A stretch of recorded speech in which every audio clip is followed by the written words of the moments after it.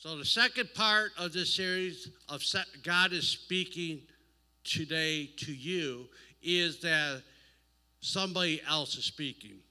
In 1 Corinthians, the Bible states this in chapter 14, verse 10. There are, it may be, so many kind of voices. And the word for voices here are tones, sounds, languages in the world. And none of them are without significance. In other words, each of these voices, these languages want to speak to you and want to influence you to some part, some way. But we know that we as believers are called to hear God's voice, and that we are to know his voice, and the sheep will not follow another voice. But we have to rightfully distinguish between these other voices. Now, these voices fall into three different categories. They could be either be coming from God, they can be coming from the devil, or they most likely are coming from your thoughts. And so we have to distinguish, are these God thoughts or are these fleshly thoughts? Are these natural thoughts or are they spiritual thoughts? And so we are quickly reminded that deception is a real thing. How many people know that deception is a real thing, especially during these times and these seasons that you are now living in? In Matthew 24:24, for false Christs and false prophets will rise up and show great signs and wonders, even to deceive, if possible, the very elect. And we know that it only takes a little bit of deception. Look, I don't have to tell you 100% lie. It only takes a little bit of deception, a little bit of leaven to leaven the whole loaf. Amen? And check this out. We are all candidates for deception. There is nobody above deception. And when you become a candidate for deception and you receive that deception with all unrighteousness, deception among those who perish because they do not receive the love of the truth, that they might be saved. And for this reason, God will send strong delusion that they shall believe a lie. The devil's job, he's been doing it for a long time, as we look at that scripture in 2 Thessalonians chapter 2. The devil's job is to what? Deceive you. He's called in that chapter a lying wonder. He lies to people. He deceives people. And check this out. The devil's been doing it for 6,000 years. He's been deceiving people for 6,000 years. And you left to your own vices will be deceived. Guaranteed. You are not above deception. In fact, you become a candidate for deception when you think you're not a candidate for deception. Does that make sense? And check this out. A little bit of deception, a little leaven, as you take that further and further out, becomes a gross lie out there. What is the way that the enemy will deceive you? He will tell you about your fleshly nature and your desires there. When we listen to our fleshly led soul, this is what happens. But each one of you is tempted when he is drawn away by his own desires and enticed by them. That is James chapter 1, verse 14. When we start to not be led by God's Spirit, but are led by our flesh, we become candidates to be deceived because of our fleshly desires. often you'll hear people that are following their fleshly desires quote this verse in Psalms 37:4. In fact, they only quote part of it. They said, God will give you the desires of your heart. But they don't read the verses before or after that. They ignore the rest. And here's what the rest of these group of verses say. Trust in the Lord. Do good. Dwell in the land. Feed on his faithfulness. Delight yourself in the Lord. And he shall give you the desires of your heart. Commit your ways to the Lord. Trust in him, and he shall bring it to pass. I've heard many people talk about, doesn't God give you the desires of your heart? Yes, when your heart is lined up with God's heart. Amen? When you are desiring what he desires, when you want what he wants, then you can be assured that you're not being deceived by hearing false voices. Another problem that we have is I have encouraged people to hear from God. But you have to be willing to be wrong. Now, what is Pastor Brett saying? That you have to be willing to be wrong. If the Apostle Paul, how many people have heard of the Apostle Paul here? If the Apostle Paul says in 1 Corinthians chapter 13, verse 12, for now we see in a mirror or a window dimly, or a muddy mirror, a dirty mirror, a dirty window. If the Apostle Paul can admit that he saw dimly, what should we be admitting? If the Apostle Paul, who wrote over half of the New Testament, can admit that he could make a mistake, who are we to say we can't? It's the humility of the Apostle Paul that allowed him to write over half of the New Testament.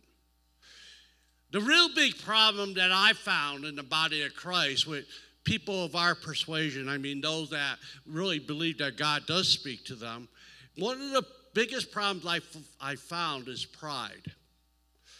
And of course, we know that pride goes before destruction, a haughty spirit or an arrogant spirit before a fall. We got to be humble. Humble. Humble means that you too can make a mistake. Humble means that you're not going to always be right. And look, God can work with us when we make mistakes. What he can't work with is somebody who has pride in something, such as hearing God's voice. Now, why is this such a problem? I've discovered that this is a big problem with us because when people believe that they heard God's voice and they didn't, they are actually saying, I'm writing Acts chapter 29. And in case you don't know, Acts only has 28 books, chapters in it. When you start to say, God told me this, and God didn't tell you that, it's a big problem. And this is not a new problem that I've encountered. This is something that has always gone on. I've heard it from the very beginning of my walk with the Lord. I heard God told me to say this, and then God told somebody else to say that, and they're contradictory thoughts. How can God contradict himself? How can God be saying this and then be saying that? You see the problem, don't you? You see the error in all that. We can't go by what you think God told you. There are safeguards that are put in place, and we're going to talk about those things right now. So how do we rightfully discern what voice is it? Is it from God? Is it from the enemy? Is it just from my fleshly thoughts and nature? You must be willing to be wrong.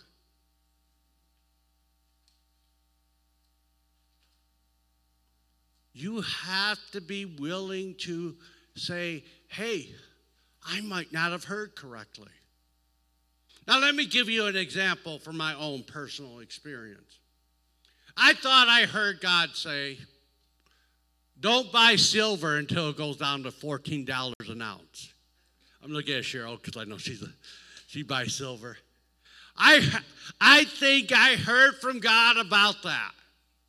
Don't buy any silver. Now, you got to understand, it's went above $30, and it's just slightly under 30 right now.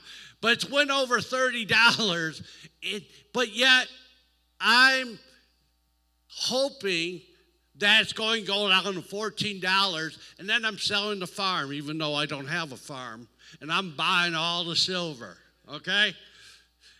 But I'm also willing to be wrong about that. And guess what? If it doesn't go down to $14 an ounce and it goes up to $1,000 an ounce, this guy's happy also. But see, here's the thing, is that I'm willing to be wrong about that. I'm willing to make a mistake. But if it hits $14.99, you better believe I'm buying a lot of silver. Hallelujah. So we have to be diligent. Can you say diligent? We have to be diligent to present ourselves approved of God, a worker who does not need to be ashamed, rightfully dividing the word of truth, rightfully dividing what voice are you hearing from. Hallelujah. We must take the word and we must apply it to the word. Amen. When you hear something that you believe from God, it has to line up with the word of God. Does that make sense? If it don't line up, you made a mistake. But if you stand on that mistake, that's when it's a problem. And we must apply this word. We talked about Hebrews 4:12. We have to apply the word of God. We have to apply that voice that we're hearing to the word of God. For the word of God is living, powerful, sharper than any two-edged sword, piercing even the division of soul and spirit, and of joints and marrow. It is a discerner of thoughts and the intents of the heart. The word of God will show you if you are right or wrong. Hallelujah. Let me just say this. You have to know the word, and you have to rightfully apply the word. If you don't do that, your soulish thoughts, the thoughts that come into your mind, you don't know if they're God thoughts or if they're from your flesh, which is connected to this world thoughts.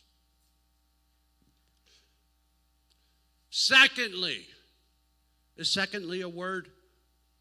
Okay, good. Secondly, be willing to take wise counsel. Now, I know that there could be foolish counsel out there, but be willing to take wise counsel. Proverbs talks about wise counsel. In Proverbs 15:22, without counsel, plans fail, but with many advisors, they succeed. And let me add godly advisors. Proverbs 19:20 says, listen to advice, accept instruction, that you may gain wisdom in the future. And there's other scriptures. Well, I'll just read one more. Proverbs 24:6. For by wise guidance you can wage your war. In the abundance of counselors, you will have victory. I want to say this. God speaks through his body.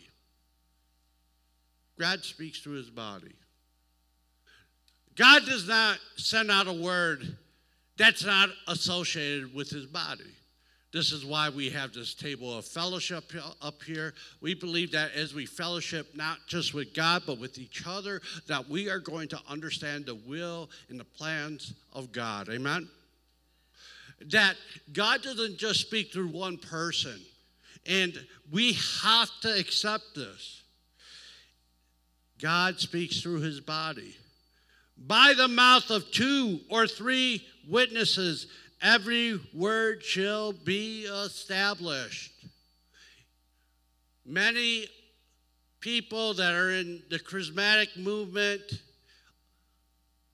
of born-again believers don't abide by this. That's a pity. This is a safeguard that God has placed in the body that will safeguard you from making serious mistakes.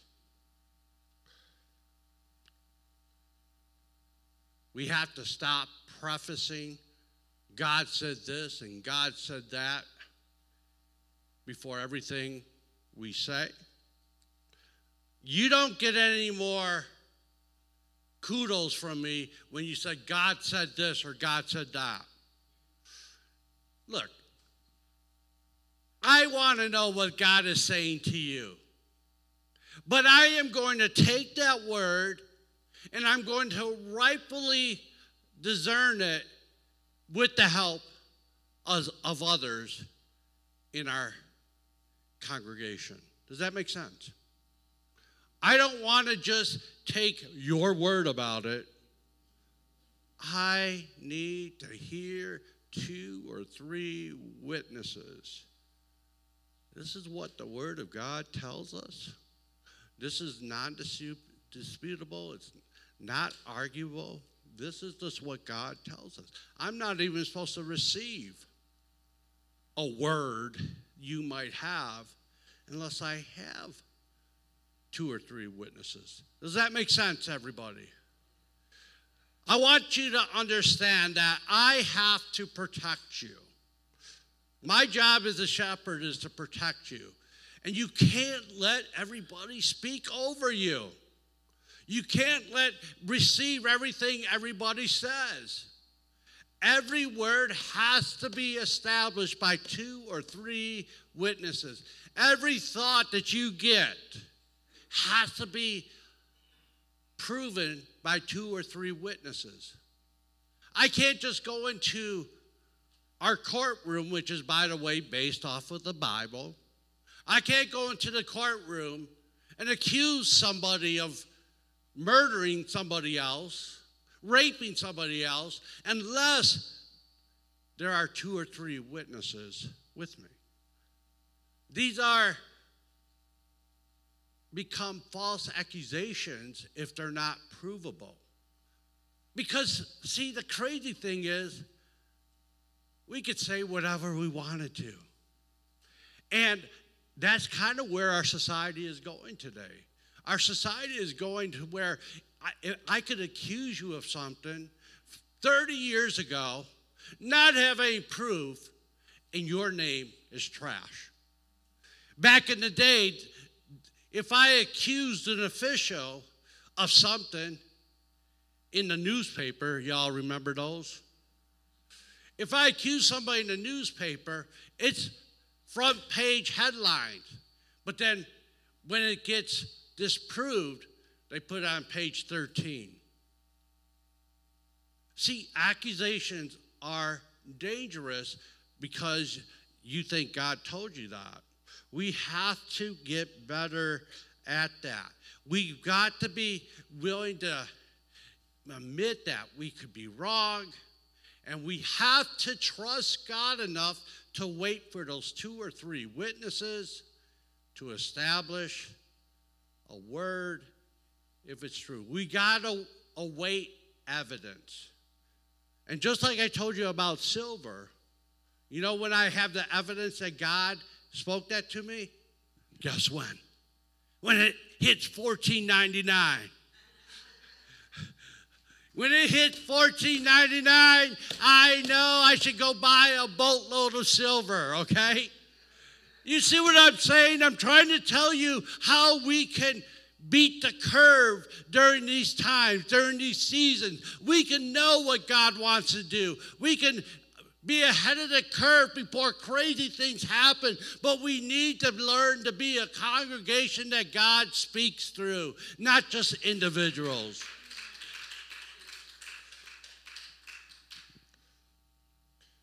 The Bible is supposed to be preeminent as we hear the voice of God.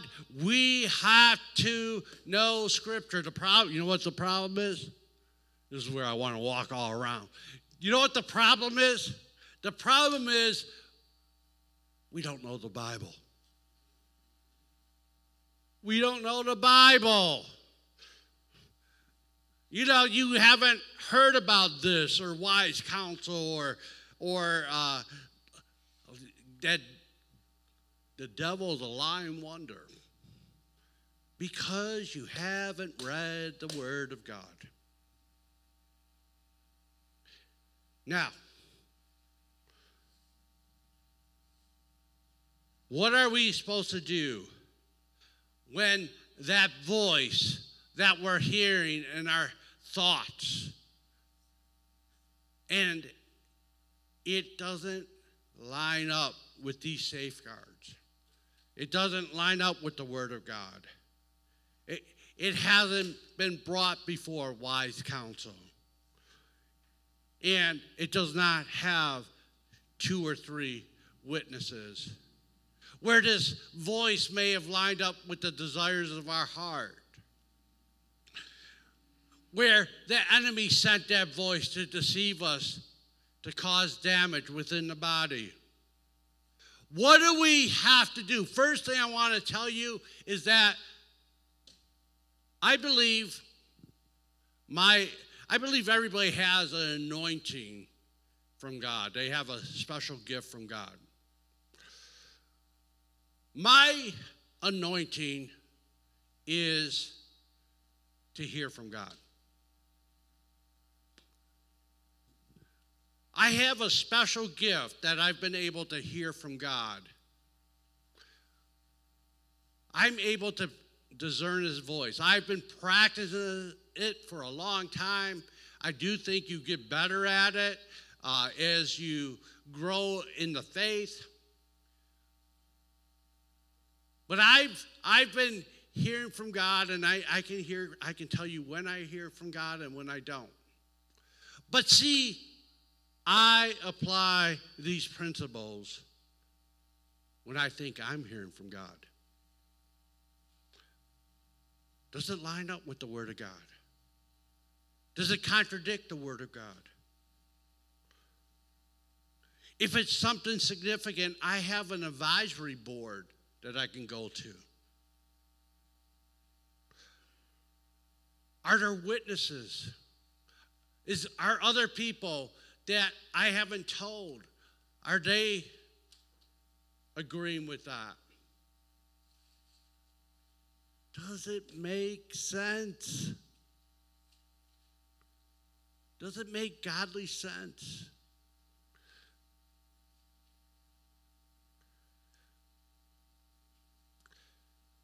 I look for things that are coming, that come through me, not through my logic, not through my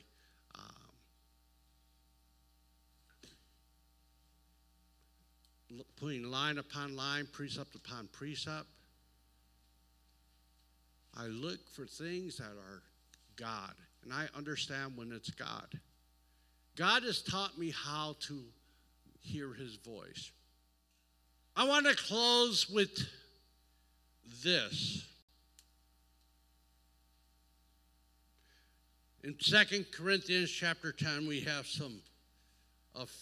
a pretty famous part of Scripture. that most of you know about. Starting at verse 3, chapter 10 of 2 Corinthians. For we walk in the flesh, we do not war after the flesh. You always have to be reminded that you have, how many people have flesh here? You have flesh. And what does that simply mean? That you are in connection. You are in connection with this world. And guess who's the prince of this world? Satan.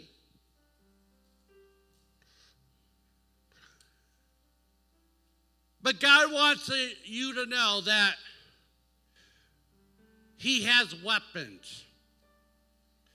And his weapons of warfare are not fleshly in nature, but mighty in God for pulling down strongholds. God has a weapon against the flesh. It's called the Spirit of God, which is meant to be connected to your spirit. And he tells us how to operate in this weapon. Casting down arguments and everything that exalts itself against the knowledge of God. If you are getting thoughts, arguments that are coming against God and his word, God and his unity, you have to take that into consideration. And then we are to bring those thoughts. We are supposed to take every thought into captivity of Jesus Christ. Take every thought. Understand why you're thinking things. Understand where they're coming from. Is it lining up with God's word? Does that make sense? And then you've got to destroy every thought that's not lining up with the will of God. Amen?